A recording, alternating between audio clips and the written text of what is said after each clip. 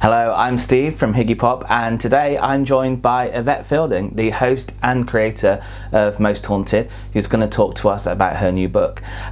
First off, Yvette, I've got to say congratulations on The Ripper of Whitechapel, which is released September 29th, pre-order now. Exciting, yeah. This is the second book in the series, and things get quite a lot darker, don't they? Right at the beginning, the attack on the headmaster is the stuff of nightmares, really, isn't it? I know. I think I had nightmares after writing that.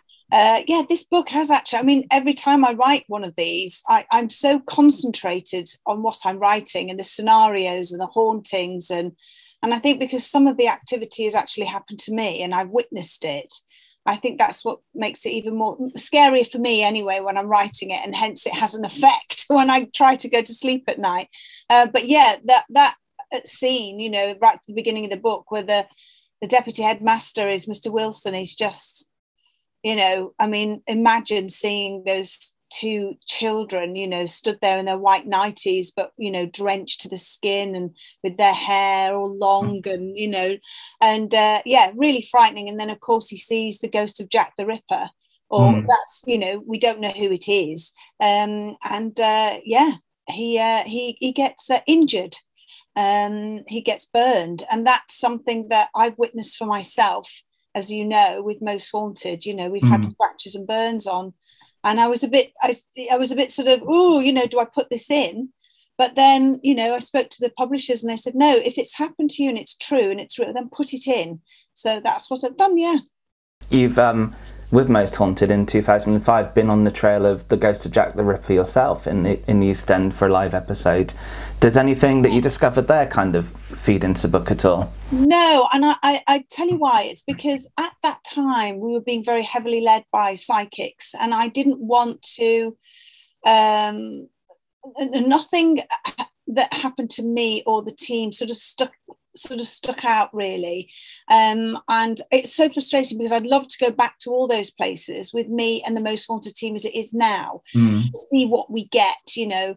And I think it's as you know, I've said this before, there are millions of wonderful psychics out there that are the real deal, but unfortunately, you know, we've had the unfortunate experience of you know, who we think is telling the truth and actually finding out later that they're not. So of course you're led by what somebody's saying. Oh, you know, there's a John here, so you're like, your investigation then switches to what one person is getting. And I prefer not to do it that way. So when I look back at that show, I get frustrated, like, oh, I'd love to go back there and do it with the team now. But obviously other nasty things that happen in the book, well, and interesting things, I guess, you have experienced. Like you said, the burning of the arms happened at East Drive, and then there's the wet footprints as well, which happened on the Queen Mary, which is a really lovely moment. Yeah, I mean, I'll never forget that. I mean, we actually lived on that ship for, oh God, it seemed like an eternity. It felt like we were there for years, you know. It was bizarre, but it was a wonderful experience, and I'll never forget that night when we found these little wet footprints, child's footprints, you know. Well, we assumed they were children's because they were quite small. But I remember everybody being totally gobsmacked at, particularly the parapsychologist, at where this water had come from. And so I love putting that in the book as well, you know. And I think we took photographs of it, but I also think we tried to get a sample of the water as well, or which was really, it was fascinating. And obviously when it comes to ghost hunting, I mean, the kids in the book have got it really good with Uncle Rufus's inventions. If there was one invention that he's made that you could bring into the real world and go ghost hunting with, what would it be? Oh, that's a good one. Well, we've already got the tapping board, haven't we? More or less. I'd love to find. Oh, I think I've mentioned to you before privately, haven't I? Yeah. You know, I'd love to be able to find whether it be a toy manufacturer or somebody, to be able to actually illuminate those letters. So when the knock happens, you know, or words, you know, angry, happy, sad, so on and so. I'd love that.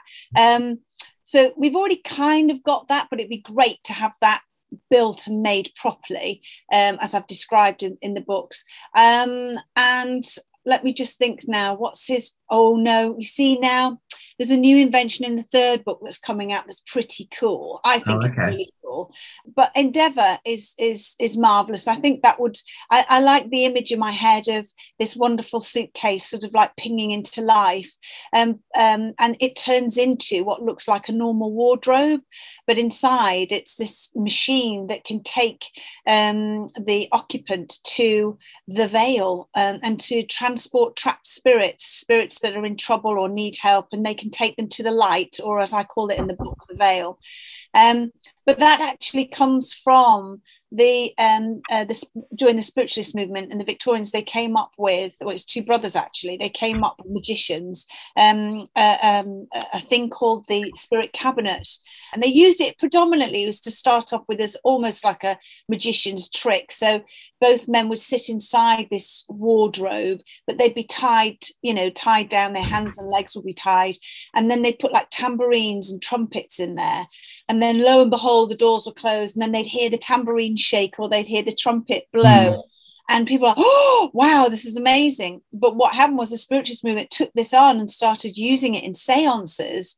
And, it proved to be a really useful tool and quite spectacular in being able to communicate with the other side. And so we had one here. Our friends Paul and Helen made one for us, and we had it in the front room, and Carl sat inside it and had his hands and legs sort of tied to the chair, and the whole thing was vibrating and shaking. It was amazing. And then my dad's head came out the top of it. It was solid. His head. It was only there for 3 seconds, but the three of us saw it, and we were just like, oh, and then it was gone. But it was absolutely incredible, and we've used them a few times. And if anybody at home fancies doing it, just get a pop-up tent in the corner of your seance room or in a haunted location. Put one in there and try it for yourself, and ask the tent to move, to shake. You've got to trust the person inside it.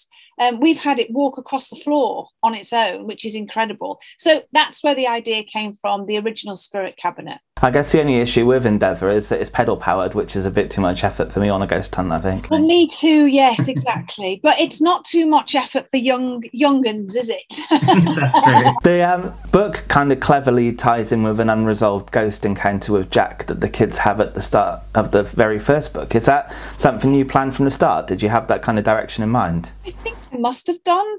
Subconsciously, I didn't. I don't actually remember going, right, this is this, we're going to do this here, and then that's going to join up with it. Just flowed, it just happened naturally, so it's quite lucky, really. I think, yeah, like I say, subconsciously it was always there. I think at the beginning of the first book it was Jack the Ripper, and I wait for the ideas to pop into my head, and I sometimes believe it's them saying, right, come on, do this next, here's an idea. I mean, I'm not saying it's the spirit wheel writing it, but I think that they can help and give ideas and sort of guide. I mean, Paul McCartney, for instance, he said he had a dream about yesterday, didn't he? He said he woke up and the whole tune was in his head, everything. And this, famous composers have written symphonies and had a dream about the notes, and then, so are we being given gifts? Are we all being given gifts? Some creative people, they wake up, don't they, and say, I don't know where it came from. Obviously, this book, we get to kind of learn a little bit more about the background of some of the characters. We get to know them a bit better, and Clovis's heritage is hinted at a lot more. But the book does feel quite kind of broad culturally anyway. You've got Anwar, the demonologist. Is that something that you were quite sort of conscious about writing the book as a children's author? Yeah, I think it's really important. I mean, it's very weird, isn't it? Anwar Sayer is actually Sayer is my grandmother's maiden name. So my grandmother came from Homs in Syria, which sadly has been blown to bits. And I really wanted to bring her into it, and also my ancestry from that side of the family, and this sort of mystical side of that part of the world, really. And so I was very keen to put that in there. And when my grandmother came over to this country just after World War II, she was treated appallingly, you dirty foreigner, and she was spat at, and it was absolutely awful. And so I'm very much, I think children should be made aware. Well, I know they are now, but more so than ever before. There are all sorts of different cultures, different languages, different religions, and but ultimately it's all about love, isn't it? It's all about getting on together, So yeah, I think that's really important. And the kind of, not just the characters, but you expand kind of the whole world in this book as well, the kind of paranormal world, because you introduce us to the Society of Paranormal Investigation, and I love that idea, because it's like a mix of kind of the Ministry of Magic and like Jack Bauer's counter-terrorism unit hidden away in a secret base. But I guess that gives you scope to make the next story or future stories huge, because now it doesn't just need to be a little school that's haunted. This could be saving the world from ghosts. Absolutely. And it's I really enjoyed that, because, as you know, we did a filmed investigation at the Strand, the Underground, and we also did a live show there. Oh, it's such a creepy place. And so when I describe them going down into this sort of hidden world and in this lost underground tube station, and then sort of walking along the tunnels, I remember what that felt like, and then going in a lift, and through this secret doorway, and then this whole world is just opened up to them. And I can't wait to write more, as you say, more about it. It opens up more realms, more characters. There's hauntings all over the world, that they can be involved with. It's just how much time they get off school. Yeah. I do have to think now, it's got to be a holiday. And so the last book I've just written, it's during the Christmas break. So that's quite good. And I wanted to write a book with a Christmas theme to it. I love that. I love Christmas time, and I love books that have a bit of a Christmas, you get all I'm going to read that book again, because it sort of like gets me all in a Christmas mood, Yeah, and of course, and ghosts are a big part of Christmas anyway. I mean, there's a tradition of ghost stories before Christmas, and I think a lot of our ideas about ghosts and hauntings now come directly from A Christmas Carol. I think Dickens kind of embodied what present hauntings are. Yeah, I agree. And every year without fail, Carl and I watch the Alistair Sim Christmas Carol, and you can't beat that black and white film, and Alistair Sim is fantastic in it, and you're absolutely right, it's wonderful. So yeah, I'm certainly not saying I'm a Dickens by my God, but no, I like that, that idea of Christmas and ghosts, definitely. I've got to say, one bit I really enjoyed was and was really confused by was the end of the book, because I won't give too much away, but because you'd already kind of told me that you were heading to Pendle with the story next, at the end of the book, one of the characters kind of heads off in the car and goes somewhere, and I was thinking, I know where they're going. They're going up to Lancashire, and of course they didn't. They went somewhere completely unexpected. Is that going to be continued? Yes, definitely, yeah.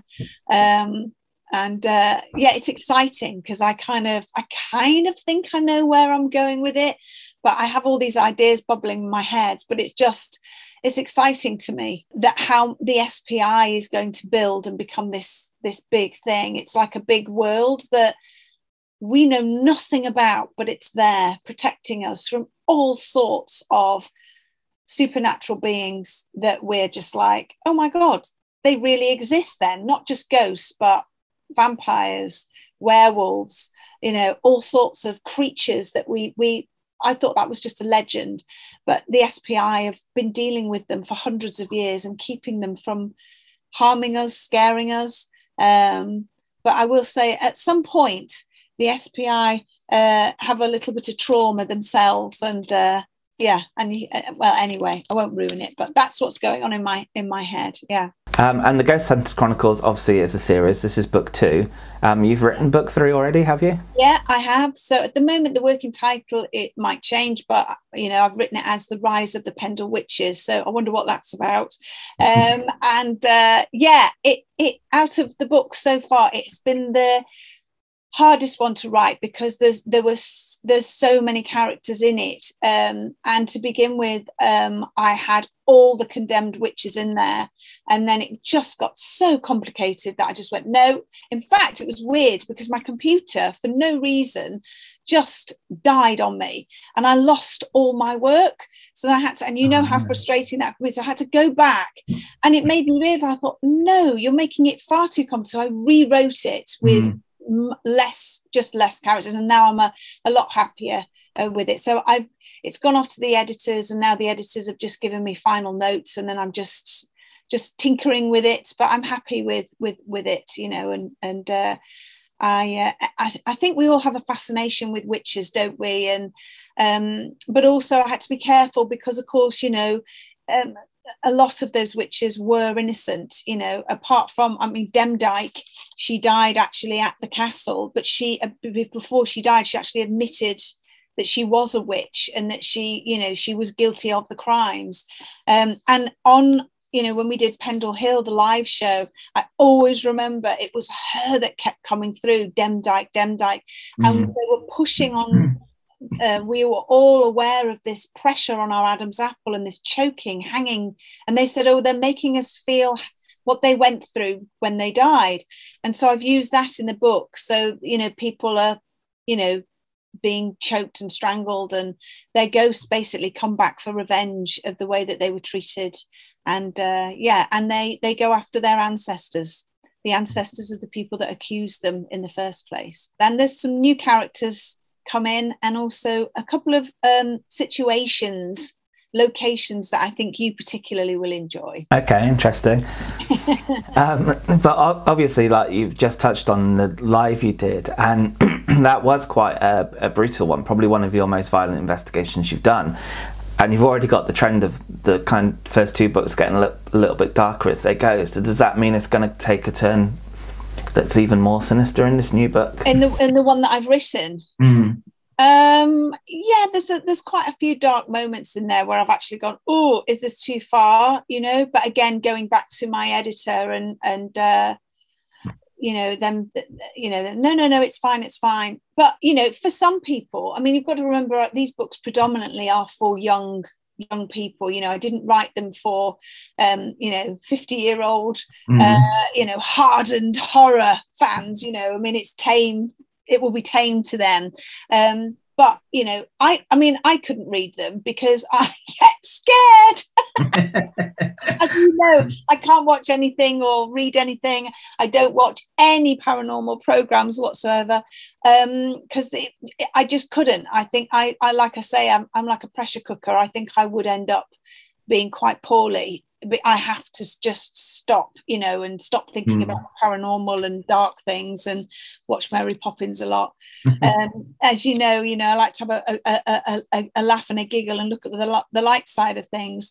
So, but I did write the books for me, for my mindset, as it were, because I still love reading, like C.S. Lewis, The Lion, the Witch and the Wardrobe, all of Tolkien's books, you know, all the Harry Potter books.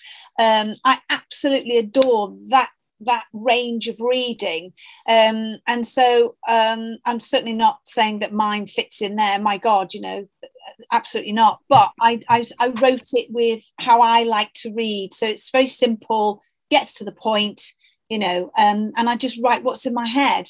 I don't necessarily go, right, this is for a young person, you know, but I you know, obviously with certain things I have to think about, oh God, that might be a little bit too far, you know. But the book, I mean, you mentioned like C.S. Lewis and Harry Potter. I think this series does definitely fit into that kind of big imaginary universe and that sense of adventure that you get in those books. And, you know, as a kid growing up in the 90s, it was surrounded by things like Ghostbusters, and that influenced us to become a generation of ghost hunters. And I think it's stories like yours that have that sense of adventure and make you want to be part of it, not just a reader, which is the reason why I think it really works. Oh, thank you. And I think that it's lovely when I go and do like book signings and I meet people, and you know, on the Most Haunted events we meet loads of people, don't we? And they tell me about, oh, my son, can you sign this book for my daughter or whatever? Oh, you know, are there under 16 ghost hunts coming up? And you know, they're really keen. And there's so many teenagers that are into the paranormal and want to be ghost hunters, and I think that's really exciting. And I would love to do more under 16 ghost hunts. I think that would be absolutely fantastic, just to encourage the next generation, as it were, you know. And who knows, somebody who's about 10 now, in 20 years time, they might invent something so amazing, you know, that I don't know, a huge improvement on EVP that's so insane, you know. But they started off, like you say, I don't know, watching the Ghostbuster movies, watching Most Haunted, watching, you know, other paranormal programs that really, you know, get them thinking. It's exciting, isn't it, really? Yeah, and I think ghost hunting especially is one of those fields where amateurs are almost better placed than professionals, because you can come in to the ghost hunting field with a background or expertise in something else like audio engineering or photography, and it's those skills that enable you to think up clever ways to try and detect what we can't see. Exactly. I mean, you look at yourself. I mean, you know, you're very much into tech and all the rest of it, and your mind, the way it works and everything, you know, I'm still waiting for an invention that you're going to come up with.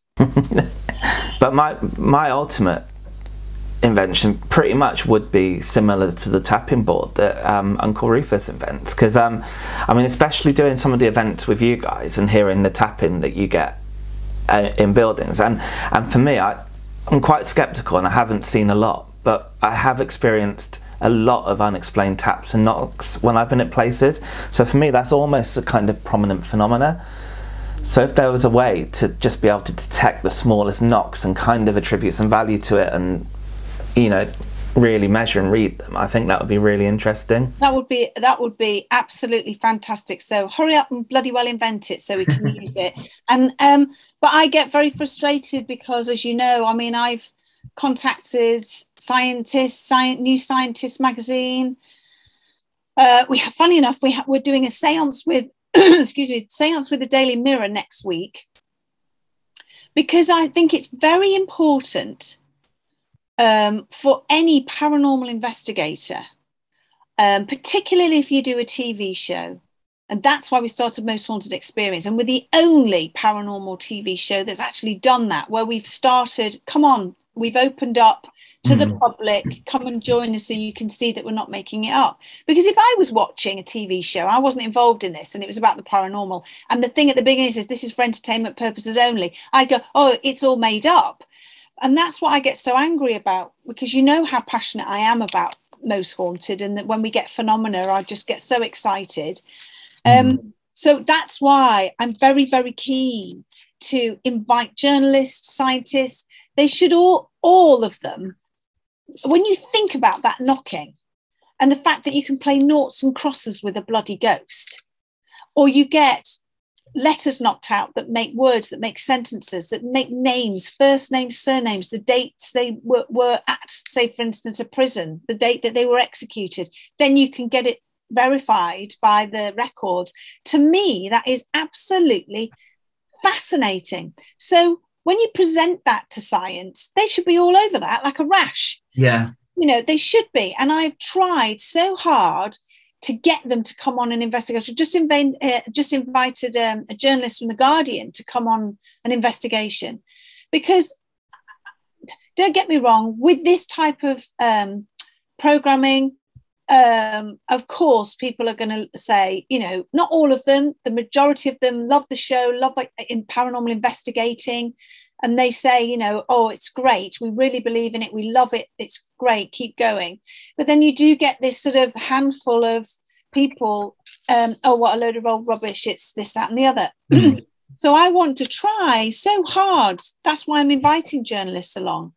I just think it's so important. And I think they should witness it, what we're witnessing, what we've witnessed. And then once they've witnessed it, I then want to say to the journalists, right, now you get hold of the scientists, because they're not listening to me. You need to get the scientists to come here and measure, what is that knocking? What is it? What's it made up of? How is it making that sound? Is it a higher vibration slowing down? Is that them talking and that's how we're hearing it? You need to look at this, scientists, and you need to tell us what it is, because something's happening.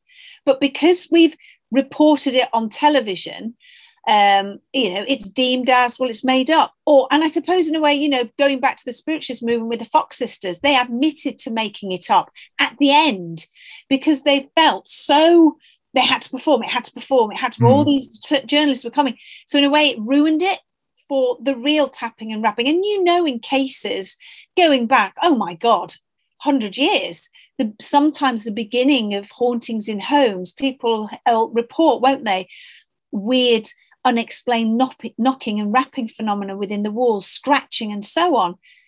Well, shouldn't scientists be really delving into what that is? And I know we have the SPR, but I'm sorry, we should be doing an ongoing, year-long investigation into what these noises are. Sorry, I was venting there. I get well, that's. I mean, what you're saying is, I mean, I totally agree with, because people do have to experience this for themselves. Because watching it on TV, no matter how much you trust the team, if something happens, if there's a bang behind you guys in a, you know, wherever you are, as a viewer, we can't know for sure that someone hasn't got into the building that you don't know about, or that a door hasn't slammed. So it's not even about whether it's real or fake, or whether you have trust or not. It's just that sometimes you have to be there yourself to fully understand the environment and the situation and be able to say, definitely can't explain that. Absolutely. Which is why we started out Most Haunted Experience. And I wish if all paranormal TV shows did that, how great would that be then? You know, that would be wonderful, because and there's all. Wouldn't it be great if human beings didn't have an ego? You know, because there seems to be this sort of like competition between sort of paranormal groups, or, you know, paranormal TV programs. That should stop. There shouldn't be any of that. We should all be working together. You know, it's all about love. It's all about spiritualism. It's all about finding out the truth. What happens to us when we die? You know, what is a ghost? What's it made up of? How many different types of hauntings are there? Oh, there's a trapped spirit here. How can we help them? So we should all be working together. We should all be sharing our research. We should be, you know, which is what, like I say, what the SPR started out as. I just wish that we could all work together a lot more. And also, like I say, my God, wouldn't it be marvelous if, I don't know, we could just do more more locations around the country, open them up for Most Haunted Experience, so anybody that's interested in the paranormal can come along and find out that the knocking is real. It's not somebody underneath with a broom. Well, you know, trust me, I would have found it if that were the case. I've been on a lot of the events, and and I'm not afraid to look under floorboards and behind walls and put my head on the ground and whatever it takes. But that should be encouraged as well with everybody. You know, put your torches on. As for the Most Haunted Experience events, I mean, they happen every weekend, don't they, across the country.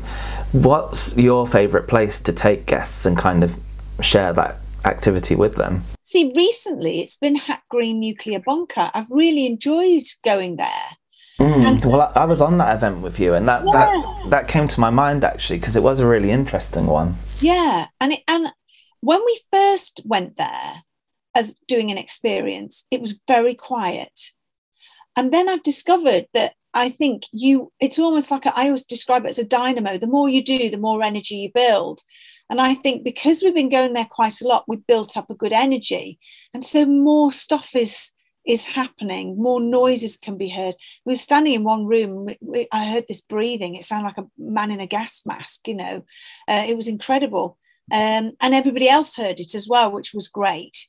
I have enjoyed Bishton Hall, but it's been quite quiet. But the people that have gone there have had loads of stuff happening for them. You know, I had one of my biggest scares at Bishton Hall. Did you really? What happened? Well, I was just sort of having a wander around the location before the guests arrived, so I knew the building was completely empty, and I was up on the top floor on my own.